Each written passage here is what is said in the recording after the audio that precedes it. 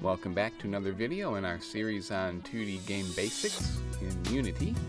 In this video we're going to add in interacting with NPC characters, such as walking up to an NPC, a non-player character in our game, and being able to get a message from them, having them tell us some information and such. So I have added to our game here a little spider down here in the corner.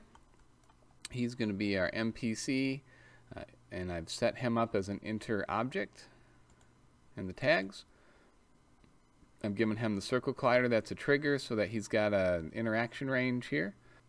So if we get within this circle here, then we'll be able to talk to him. And I've given him the interaction object script, which we're going to have to add a little bit more to. So to set up his script, he's not an inventory item, he's not openable, he's not locked.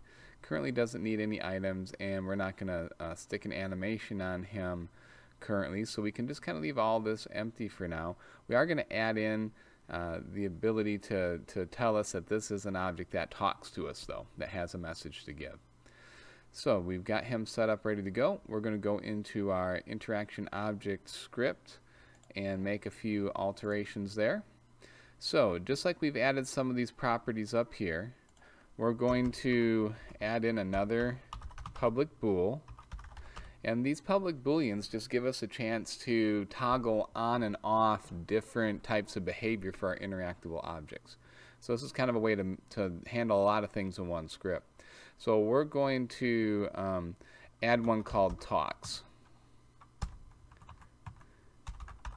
If this is true, then our object here can talk to the player. Okay, he's going to have a message to give. Alright, and then he's also going to need a message to give. So let's put that down here. So again, we'll make a public string, and this is going to be his message. So the message this object will give the player, okay, when they talk to him. So we can set all this up out in Unity.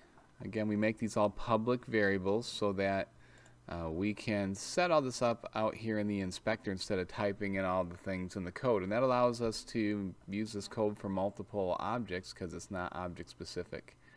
So let's give it a second to update. Okay. So in this case, we're going to check that this object is interactable and that it talks. And the message that he's going to give is, we'll have him give a hint here for how to get through the door. We'll have him say, get the key to unlock the door. So we'll type in that sentence right there so that he has that message. Okay, so he's set up. Now what we're going to need to do is go back into our script and make it so that when the player walks up next to the spider here, that the spider, when we push our interaction key, will actually give his message to the player. So we'll go back into our player interact script. So we've got a few sections here, and we're just adding more sections, right? Here's our section for inventory. Here's our section about openable objects that we added in the last video.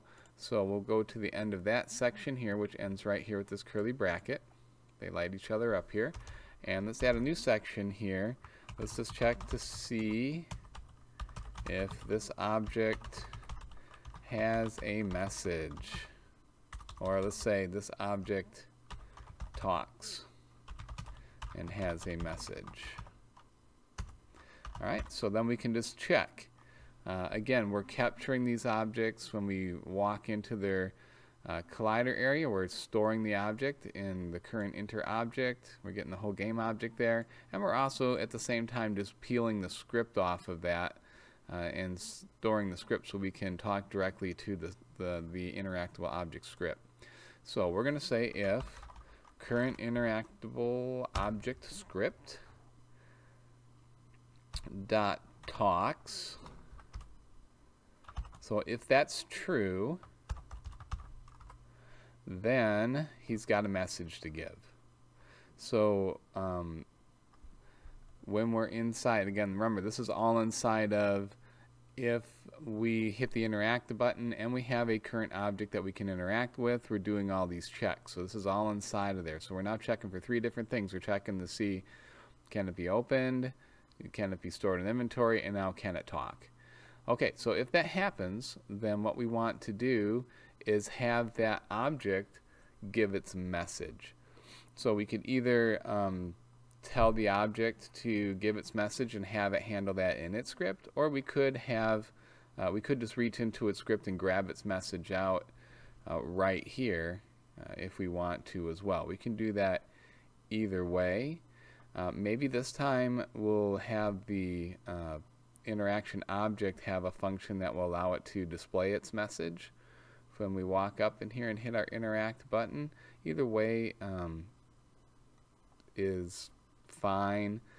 It's sometimes better to actually encapsulate our objects a little bit more where we're not directly accessing them from one another quite as much. So let's look at that. So if it talks, let's tell the object to give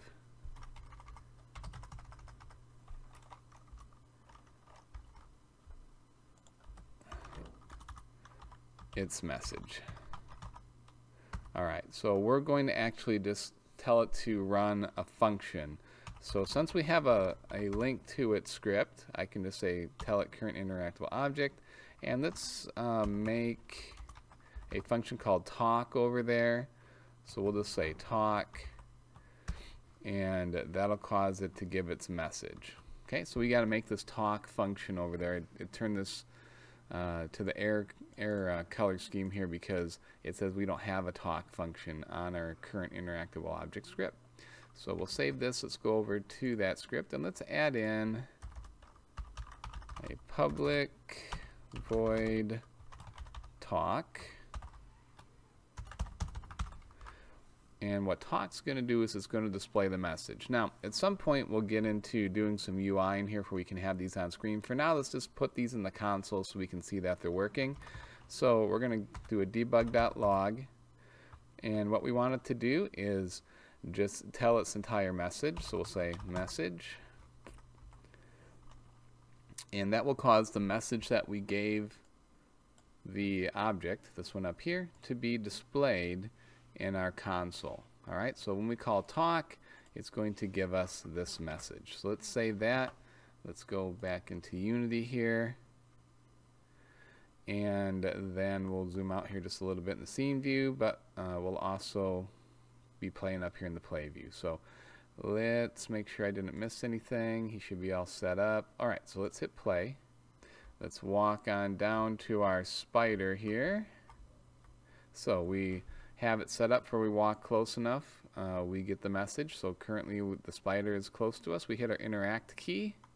Being a helpful spider, it told us to get the key. So just like we did in the last video, we can walk up and pick the key up. We can walk over here now and go to the door and use the key on the door to unlock it, and then hit it again to open it.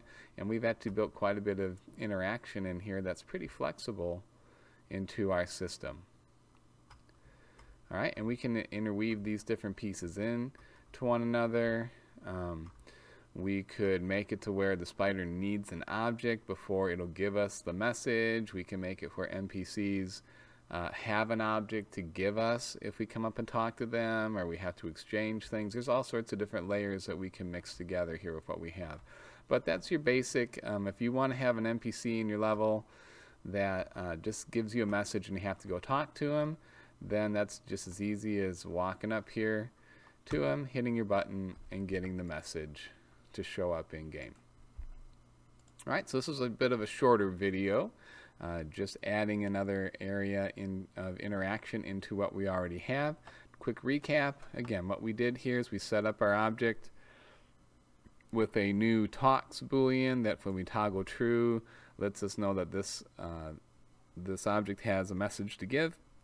We made a place to store that message, and then we made this talk function that we're calling from our player interact script when we get that button press. In our player interact script, we just added this little section right here, checking to see if it talks. If it does talk, then we tell it to go ahead and talk.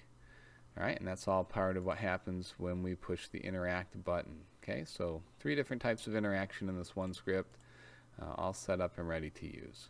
Alright, hope you found this helpful, and if you have any questions, please leave a comment or ask me about it, and I'll be happy to help you out with whatever your questions are. And as always, have a great day.